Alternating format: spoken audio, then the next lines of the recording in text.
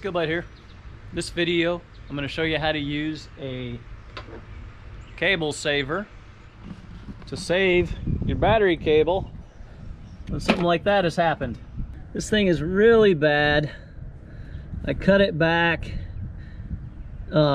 temporarily and cleaned this out, but it really needs replaced.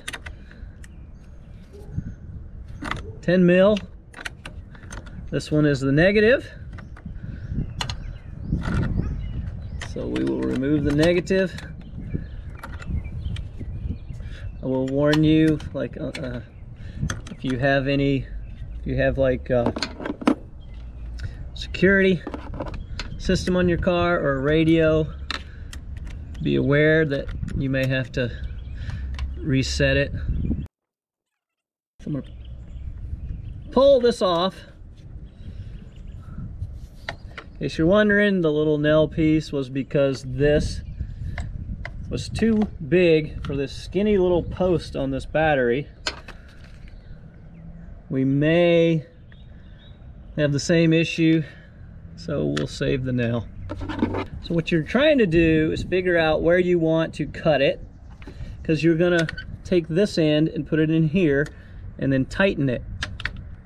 So in this case,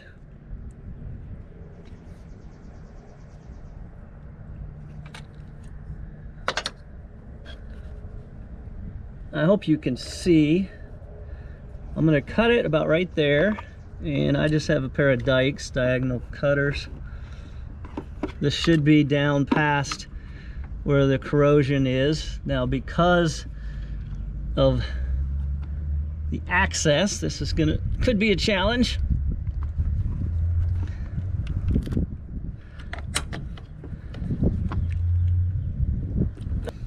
So what I'm doing with these is I'm taking a little small bite at a time.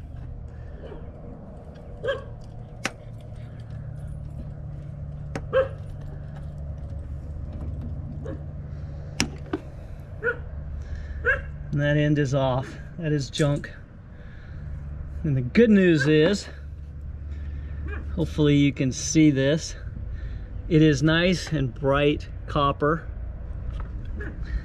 So it's going to provide a nice connection.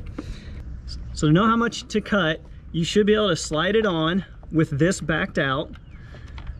All right. And if it's a positive, you actually want to cut where it's right here. So it's about a 1/2 inch.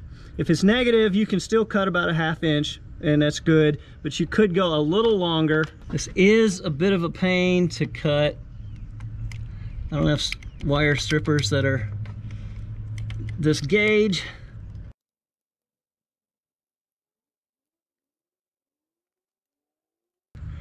Try not to cut into the cable itself.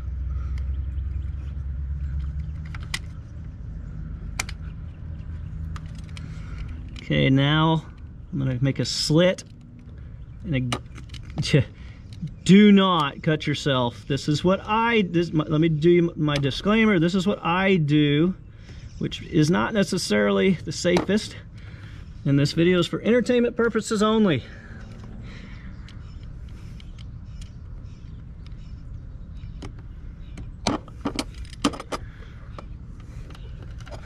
There, so now I can peel this. You're gonna want to have this at this angle so it's not going to get twisted up,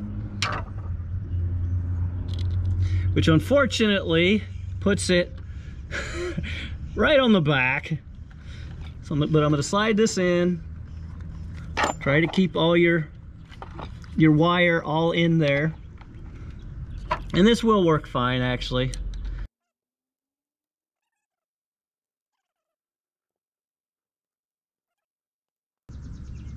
All right, get it good and snug.